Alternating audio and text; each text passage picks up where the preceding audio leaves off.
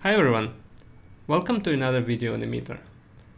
My name is Roman and today I wanted to show you something I've been working on for the past couple of weeks, really. And this introduces a new way of monitoring Emitter cluster, right? So in one of the previous videos I showed you, hey, how do I kind of set up a basic monitoring using Emitter channel itself and kind of self-monitoring, which is default monitoring. But that's not the only way of monitoring Emitter cluster, right?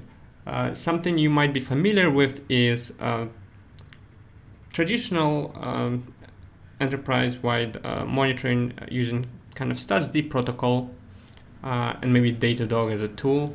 So today I'm going to show you how to monitor your Emitter cluster using Datadog, right? And really how Emitter can push monitoring data into StatsD. So you could use Prometheus, Datadog, or whatever whatever client which supports really StatsD protocol. Right. So here I have an example. I have a server, doesn't do anything. So if I start it, you can see our monitoring scene is default as uses self, right? So first thing to do is we want to actually change that, right? So the way of doing it, and going to config, and we're going to add a monitor configuration, right? So it's a provider. So provider would be StatsD, right? Then config would be the URL, and typically StatsD agents run locally.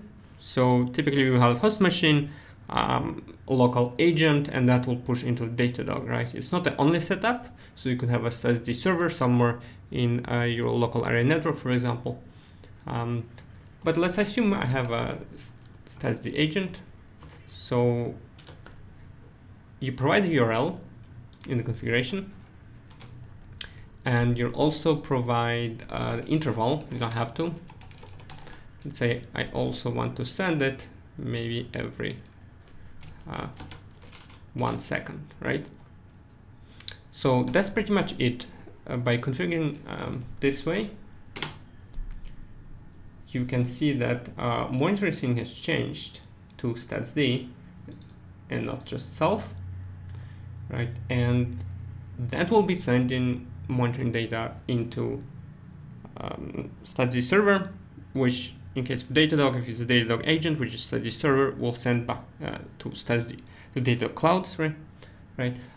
To give you an actual example how to then set up and use it, I already have previously set up a cluster of 3 nodes. So I have a small cluster running here. I have a Datadog here, and I have a demo dashboard, right? So you can see things like how big is my cluster, what's my max uptime, how many messages per second this cluster gets, how many peers each broker sees, right? So you can detect whether you are actually set up as a full mesh or some kind of strange, more like exotic topologies or things like this. How many connections per broker you have, or in total, messages received, subscription, messages sent, the CPU usage, heap, stack, coroutines, right? And really you can look at, for example, messages received. We can edit this, and it's pretty much you have message received, published, count, right? And Emitter exposes a bunch of those.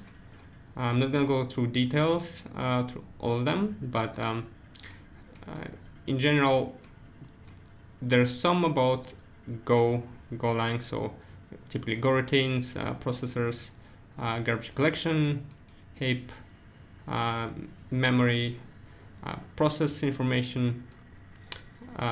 Interestingly, we also expose latencies. This is a Emitter uses MQTT protocol, so there's different packet types of MQTT and their respective latencies, 50, 755, and 99 percentile in case of in this example, right? You have received, you have send, right, and things like this. So you could go away, get and kind of play with this. So how many publishing? You 99th. You can look at 99th percentile. Right, to look at latencies, in this case subscription, right, kind of median latencies, typically 0 or very low, and that's pretty much it.